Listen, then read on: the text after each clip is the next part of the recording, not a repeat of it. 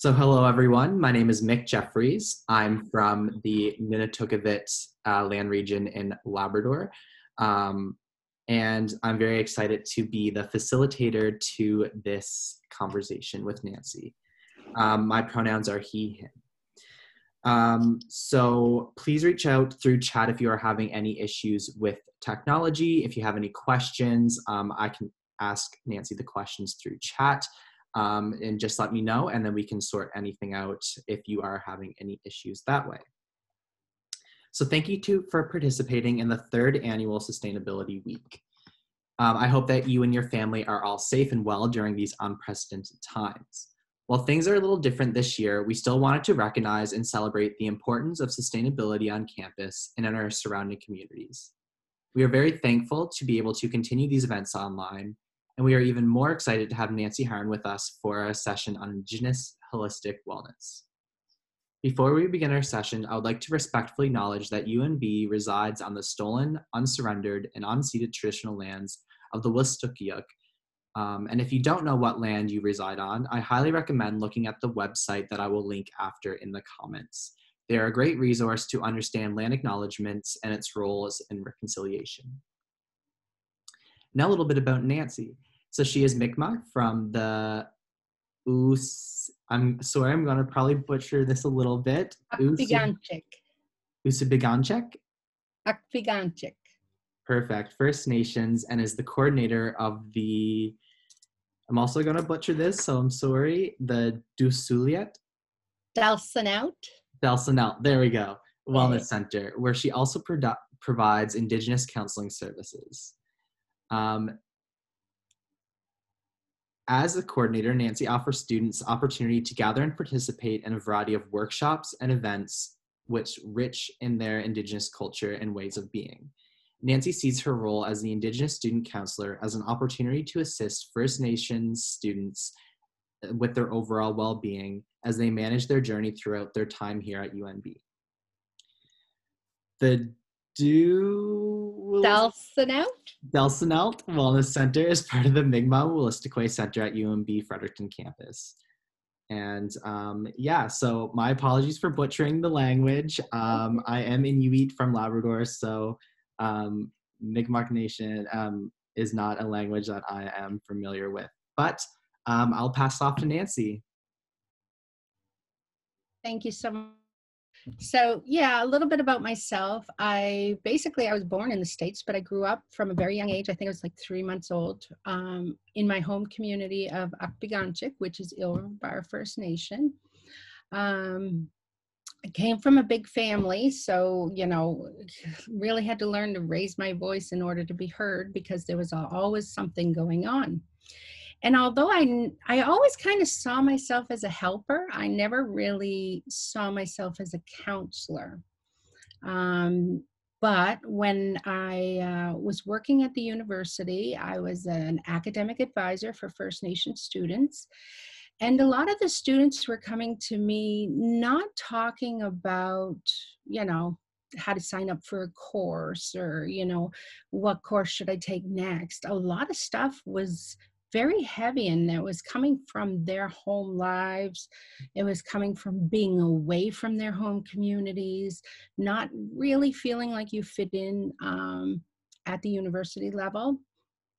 Kind of a lot of imposter syndrome, and I really related with that because when I was going for my undergrad, the very first attempt I did, I wouldn't even open the door if I was late for class. I couldn't even imagine to have the whole class turn and stare at me as I walked through the door late. So I couldn't do it. Needless to say, I wasn't ready. I went back years later for my Bachelor of Business. And when I did that, I kind of still felt like I had to leave a part of my identity at the door to fit in. I had few times where I was asked to speak on behalf of all Indigenous people in my class. And I was like, I'm here to learn. I'm not here to teach at that point in time. And a lot of the stuff growing up, my reality wasn't, where I dug into the history of our people. I just lived it. So I really felt out of place. And also, I didn't know my language, and that made me feel extra uncomfortable. So going back, I decided to go for my master's in education. And at that point in time, um, I knew I could apply to work at CC Jones and work with students on campus, but I wanted to do something specific for Indigenous students. I was like, there's a little bit of difference here and there where, you just want somebody to understand where you're coming from without always having to explain. So having that, I decided, I reached out to Dave Purley, who was the director at the time and had the support of Imelda, and many people up at the Mi'kmaq Wolastoqey Center, and said, basically, I'd like to have counseling up at Marshall Davery so that Indigenous students didn't have to feel like they had to go down the hill and kind of go through the process that's very clinical, like the sign in and the intake. And I wanted it to be more comfortable. And I love CC Jones. It's incredible the work they do. I can't believe how go they are. And, I work with them at times, but I wanted something different, a little bit more flexible. So anyway, in the fall of 2018, I got to start my practicum and basically started the Dulcinea Wellness Center with my counseling supervisor at the time, Jen Rowett. As an ally, Jen understood a lot of the things I was kind of looking to put in place. And we worked together really well and did the whole grassroots from bringing stuff from our home in. We wanted it to be really comfortable. Imelda actually suggested that we do a medicine table, and it was just, it just felt so good. It fueled my heart. So Dulcinea is actually from the Wolastoq language, and it was gifted to us by Elder Imelda Purley. And the translation is one's personal path towards strength and wellness. So it's not like you're coming in broken and we're going to fix you. It's basically you are in charge of your journey. And I'm just along for the ride, trying to help you talk things out and get a little bit of perspective here and there where things may be confusing and stuff like that. So basically, the counseling services offered is short-term, solution-focused, longer-term therapeutic, and also like student crisis counseling when needed. Like say if something happened back in the community and it really is affecting them, like right now with what's going on in Nova Scotia, a lot of our students are really having a difficult time handling that. We dealt with it in sessions. We've dealt everything from anxiety, stress, childhood trauma, intergenerational trauma, pretty much anything on that spectrum. So part of my role was bringing in different workshops. And so we've had, where we make regalia with students, or I would bring in food and I would cook for students. And there was like such a great group at the MWC, the Mi'kmaq Wolastoqey Center, that I really never felt like I was doing it alone. So anyway, that basically is where I'm coming from. I love what I do, and hopefully today we can go, like I did a little bit of introduction, I'd like to do a smudge. And so what's important for me is when I smudge, I am sure there's many people out there who can tell you so much more than I ever could about smudging and the medicines and stuff like that. But for me, I believe that you meet the person where they're at. So whether this is the first time you smudge or the 100th time you smudge, you do it in a way that grounds you and brings a sense of balance in your life. So hopefully that makes sense. And if you're okay with that, basically, I would like to talk a little bit about smudging.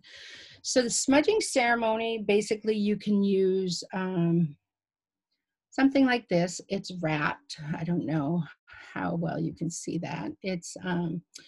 This has cedar and sage in it. I usually use just dried cedar, sage whenever I do it, but it's totally up to you. So cedar basically is to purify and protect your home. And I'll use cedar sometimes, but for the most part, like I said, I usually use just sage. Sweetgrass actually purifies your spirit, and it's supposed to help calm you and heal, heal you inside when you're hurting. So it's kind of like a safety thing, I guess would be a great way to say it. I don't know. Sage is a cleanser. It removes negative energy, and that's probably one of the reasons why I use it a lot. And finally, tobacco. But with tobacco, one of the elders told me, because the tobacco we get now is kind of processed and everything like that, they don't suggest that you put it in your smudge bowl. And like you can offer tobacco if, like, say, I don't know, if you're taking something, like if you're picking sweetgrass, you can offer tobacco as a way to say thank you, and it's a respect for taking the sweetgrass for your use. Anyway, I don't know how that works, or not how that works, how to come across with that. But like, say if you were out hunting and you got a moose, you can lay tobacco down for that moose that gave its life to feed your family, and for the hide and stuff like that. And there's all kinds of smudging prayers online. You can just Google it, and there's some that you can go through your house and you can, like, say my little bundle here, you can go through, light it, and you can just basically smudge the four corners and up and down in your house. But for me, I'm going to shut my fan off because then it might get a little too chilly. But for me, I light it, and I usually use matches, but my matches are in the kitchen. And so the smoke that comes, so say do a smudging prayer, it would go through and tell you, the different steps, how you do it. But what I ended up doing, and I usually stand, so I hope this is okay. I'm just going to move this screen down. So I always take my smoke and I start by cleansing my hands and my glasses, because my hands is for the work that I'm going to be doing, and my glasses are it's kind of similar to when you smudge your eyes. It's to help you to see what you need to see, help you to see things clearly and understand what you're seeing. That's how I take it. Again, other people will explain it different. I smudge my ears, especially in what I do. It's like I want to be able to hear even things that are said, in between the lines, like, read in between your lines. I want to make sure that I don't miss those messages that people are telling me. And same with my mouth. My mouth is so that I can say what needs to be said to meet with the student where they're at. And I also do my arms. Again, it's kind of the same thing. The work that I do, I use my arms, my legs. So as it carries me forward, I need my legs for that. So I smudge my legs. I smudge the bottom of both my feet so that when I'm walking forward, I'm doing it with the best intention, I guess is the way to say it. And I've always done a few seconds in front of me for the 7 generations that are to come, and behind me for the 7 generations behind and our ancestors. And then the very last thing I'll do is my heart. So basically the idea that I wanted to do it that way, so that I didn't want to do it following a written script. I wanted to do it in a way that students would understand this is for you. It's a grounding technique. It's a healing. It's a connection that's spiritual, that you can connect with your ancestors. It's a healing thing. So it doesn't have to be right or wrong. It is what it is for you. And, it's really important that you take the time to do the things that make you feel well. And it's not about being perfect or doing it right. It's about actually doing something that helps you. So anyway, having said that, if there's any questions right now, we can take a quick minute. And if not, I'd like to talk a little bit about, sustainability for Indigenous students in school, So is there anybody or...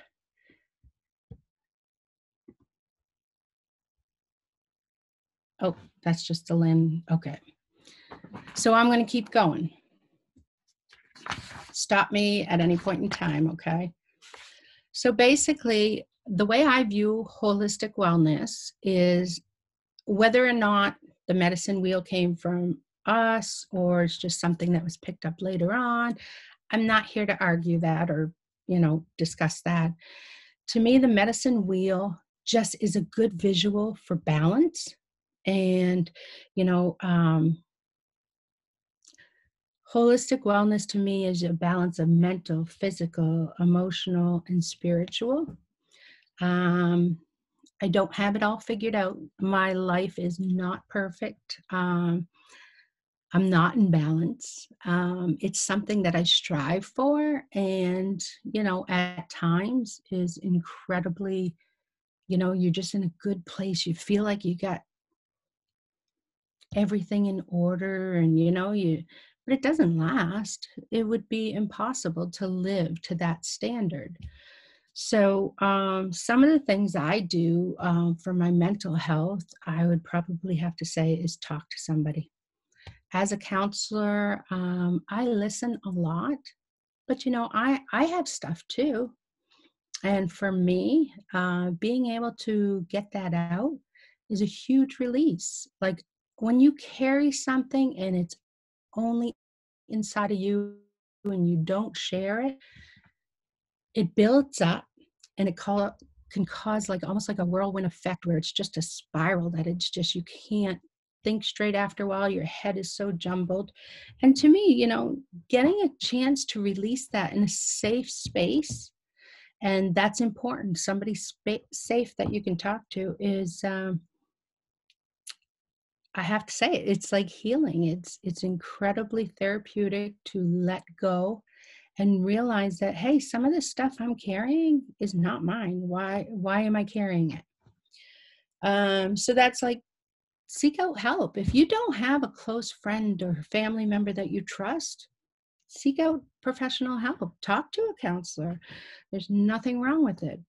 Take a walk and breathe in. That's something I do. I connect to the land. This year I did gardens, and it was incredible just to watch something grow and go out there every day and check, oh, look at my tomatoes, or, and to me, it really was healing in a way that I was caring for something, and it, I don't know, it helped me for that few minutes that I was out there, escape all the chaos that's going on in this world, and just was there with the soil and the plants and the watering, and it was incredible.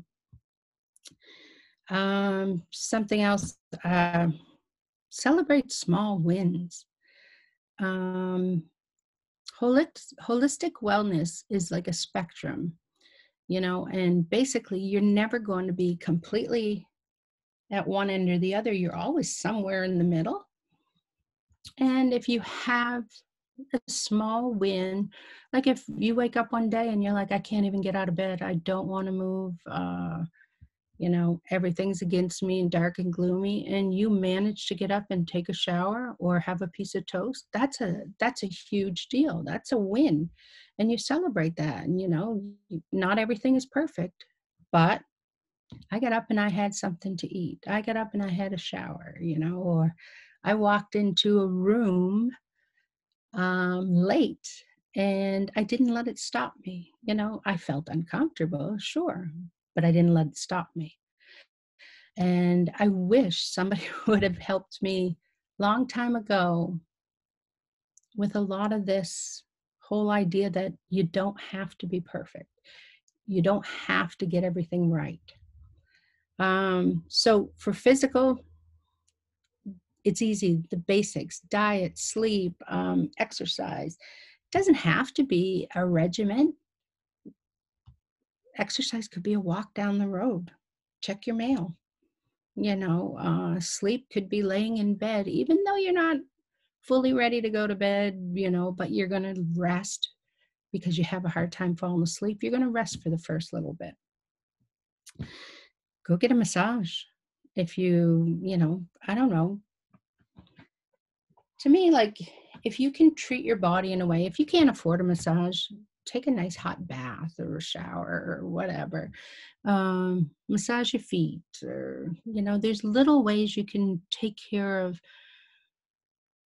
those parts of you that just kind of give you a little bit extra pep in your step, I guess is basically the way I would explain it.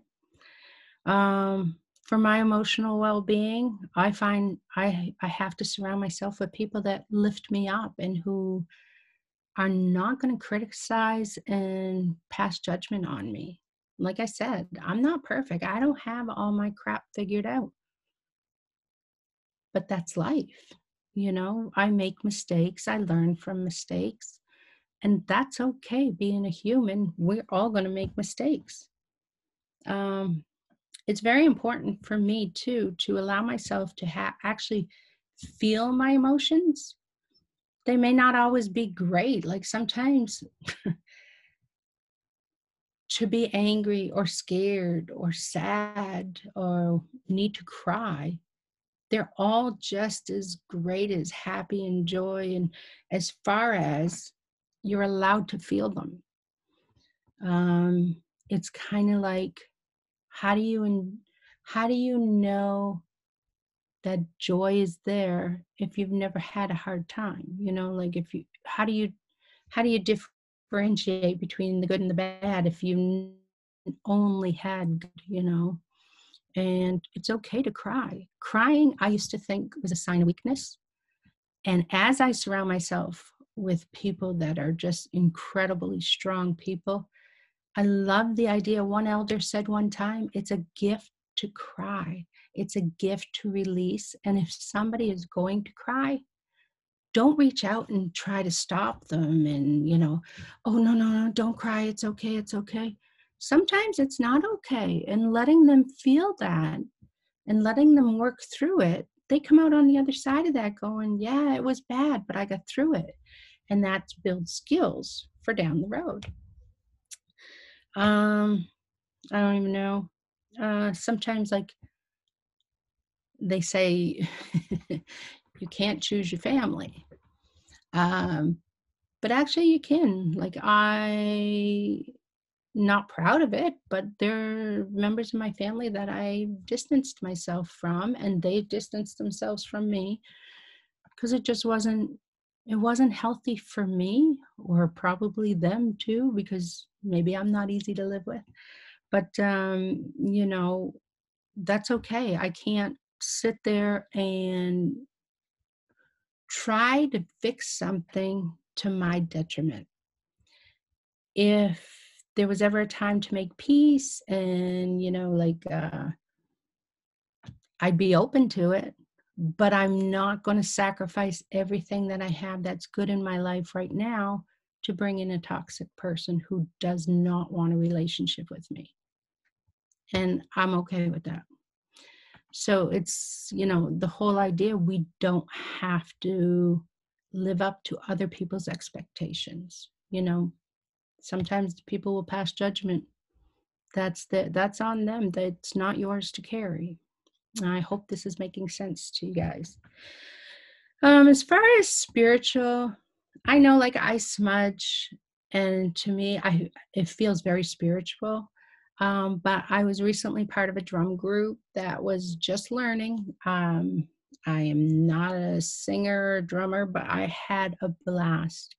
And there would be times when we're drumming, we would all get and stand up, and we would really go into a song, and to me, that just fueled my soul right down to my very being. It made me feel, I don't know, alive, if that's, a way that I can describe it. But like every part of my being just came alive with the more I learned about my culture and the more, even speaking the language. I'm not a speaker, but I've taken classes. I've learned a little bit from other people. And when I speak to my grandson or my granddaughter and they understand what I'm saying, I think it's incredible. It's a gift that, I wish was shared with me. But yet I understand why it wasn't. That's has nothing to do with my dad not wanting us to learn the language. It's a result of the experiences he's gone through. And, he did the best that he could. And now, if I want to learn the language, that's on me. So basically, taking what's yours. The other thing, too, is I'm not creative at all, but I painted this weekend, and for some reason, that almost felt spiritual to me in the way that I could feel my mom and my dad like understanding why what I was putting into this and why. And like, it brought me back to being home again. And, I don't know, whatever brings you peace.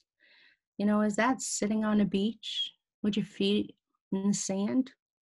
That's okay. That can be spiritual to you. Laying on your deck in the sun and just letting the sun hit your face. That could be a spiritual moment for you too. So it's finding out what works for you. Anyway, so that's basically a little bit about what I wanted to talk about holistic wellness. Like, you're allowed to steer your own boat. You get to decide how you want to spend your days. And every decision we make, there's consequence. Sometimes you make the wrong ones, sometimes you make the right ones, but understand that there's no black and white, right and wrong. It may mean that I made a decision, I'll have to go back and change it. That's okay. Anyway, did we want to take a break and see if there's any questions? I would like to actually try to do a little virtual, I guess, meditation. So anyway, I'm going to just wait a second to see if anybody pops up. Yeah, hi Nancy. It's Mick speaking again. So I have a quick question for you. Okay. With COVID happening, it makes things a little bit trickier. How do you recommend folks to reach out to community or to other friends to have that sense of community but still remain safe? Are there certain activities that works that you can recommend, or things that folks can do to stay motivated and stay on top of Yeah. with COVID? A lot of things, especially for students, there's always reaching out back to your community, to your home and stuff like that, and staying connected that way, text, whatever. But on campus, although we're not allowed to do a lot of groups are having stuff online. I know CC Jones and myself are still doing counseling online. They have somebody over at STU doing the same thing.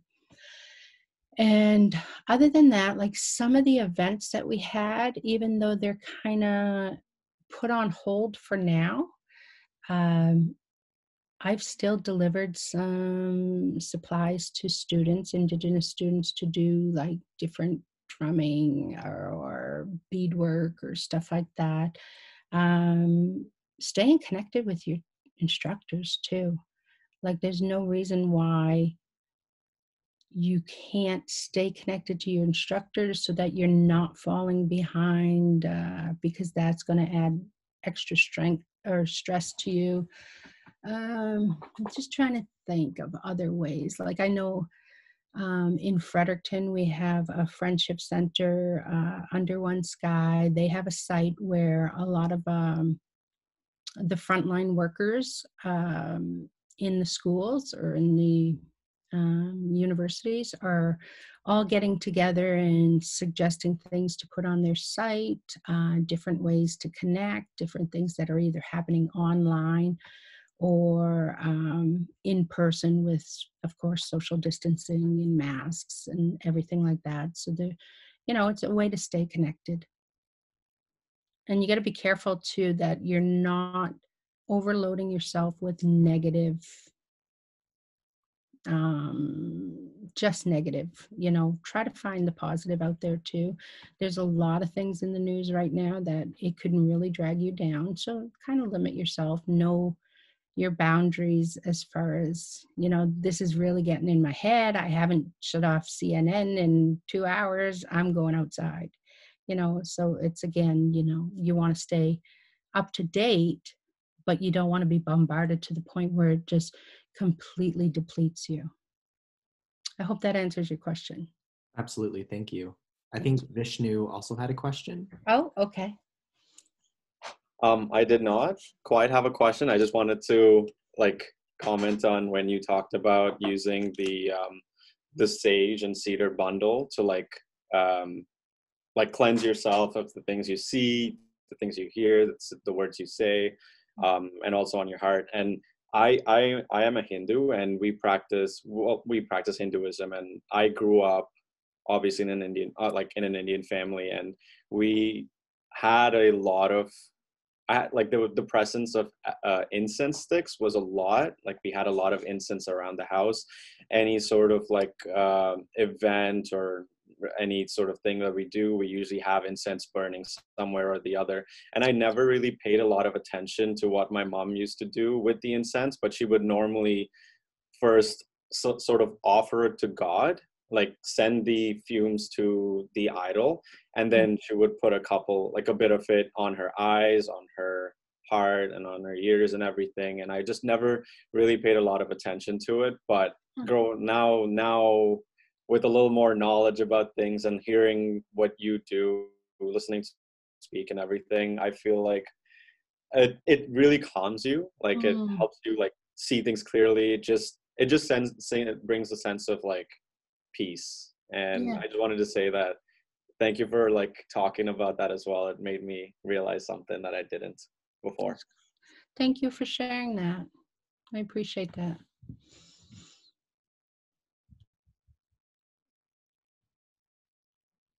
Okay, so if there's nothing else, maybe I'm going to see if I can share my screen and maybe do a little, if you're okay with it. I had so much stuff up here. Hold on a sec. I should have done that a while ago. Okay, I'm going to see if I can share my screen.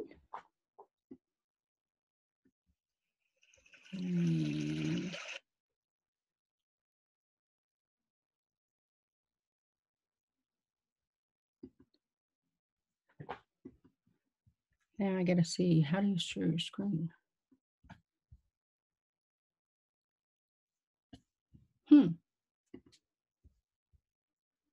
Share screen, oh, big one. Oh, it says I can't share my screen.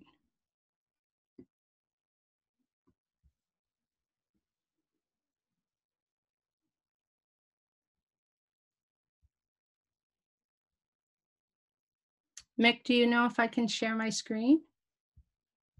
Yep, I'm adding the option to share with you now, so you can now share.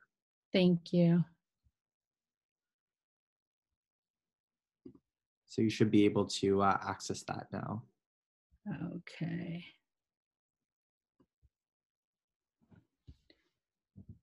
Did that work? It says you are sharing your screen. Yep, we see the PowerPoint. Okay, good. Thank you.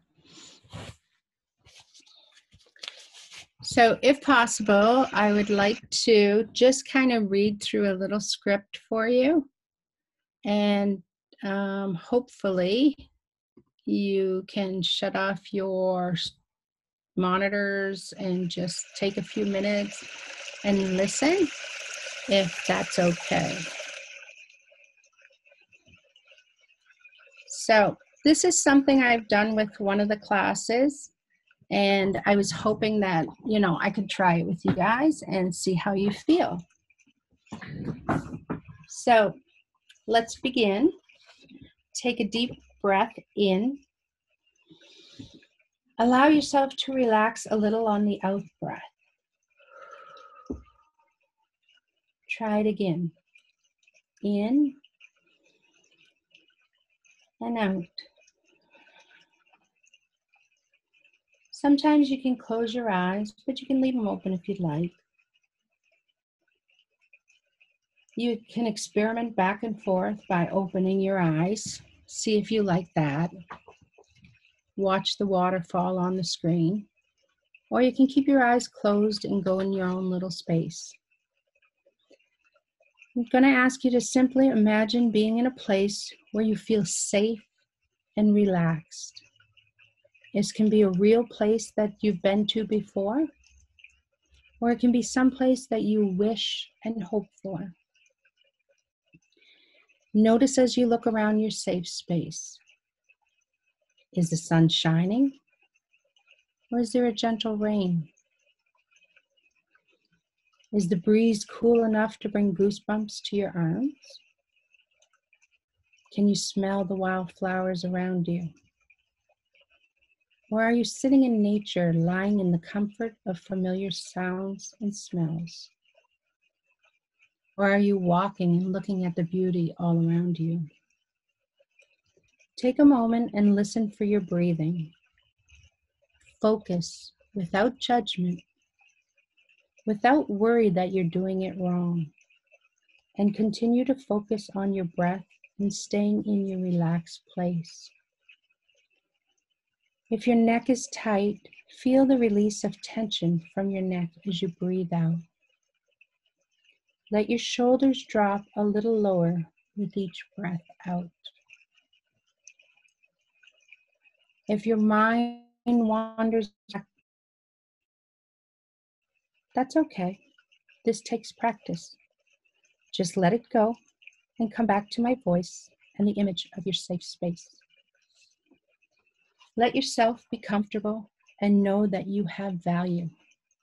You have purpose, and it's okay to take some time for yourself. As you breathe in, trust that you are doing okay. As you breathe out, relax your arms and soften your fingers. As you breathe in, fill your chest and feel your belly rise. As you breathe out, let go of the weight that you've been carrying. Breathe in, tighten all the muscles in your legs and feet. As you breathe out, let them relax and fall limp.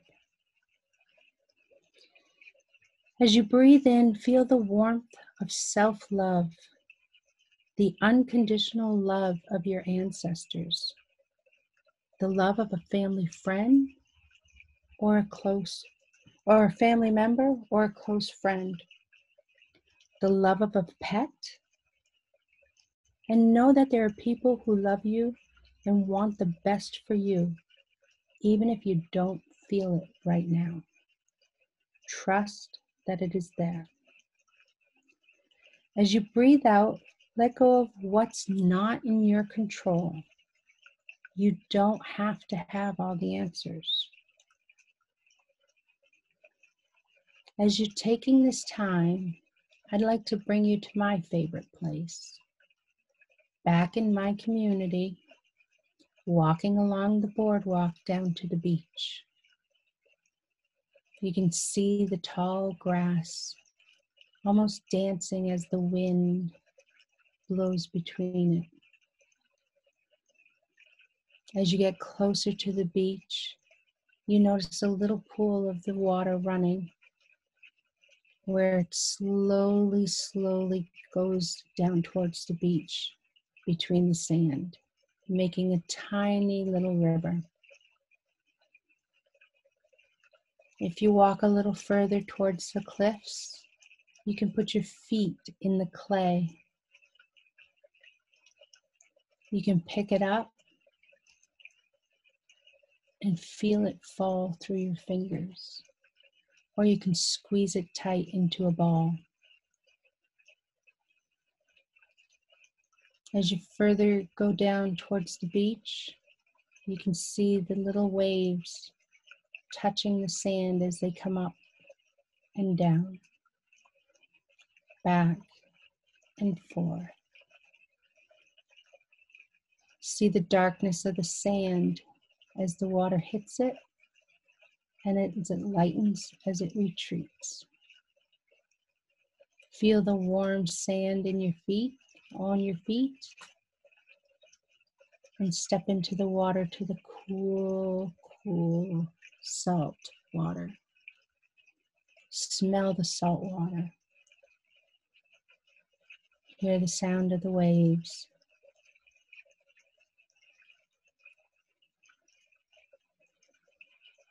Take your time to walk up the beach, noticing the logs that have drifted up onto the shore.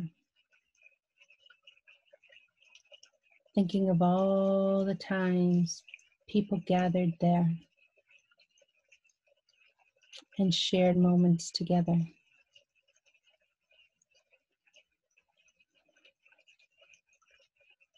It's one of my favorite places to be. With my feet in the sand, I know I'm home. And I want to thank you for coming there with me. Continue to focus on your breathing as we open our eyes and come back in a relaxed state and ready to continue on with our day. So that's just a short little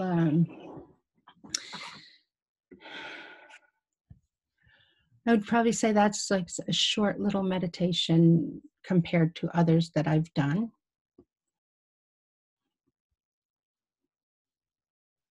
Okay, I'm going to start my video back up again. Anyway, that's pretty much what I had planned for today. I hope I made some sense to you and connected in some way. If you guys have any questions, I'd be more than happy to listen. I don't have a question. I just know it's kind of weird to talk into a void. So I wanted to say thank you for sharing.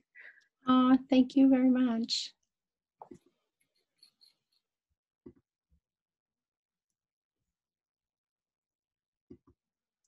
Awesome. Okay. Well, if there's no other questions, thank you so much, Nancy, for joining us today and giving us a little talk. And then the meditation session at the end was fantastic, especially after Thanksgiving. All the profs, assigning assignments the next week. So it's nice to have that little meditation time to just relax and ground yourself again. So if there's no other questions, I'm going to stop the recording and end the call. So again, on behalf of the UNBSU, we wanted to say thank you for joining us. And we hope you have a great day. You too. Thank you. Take care.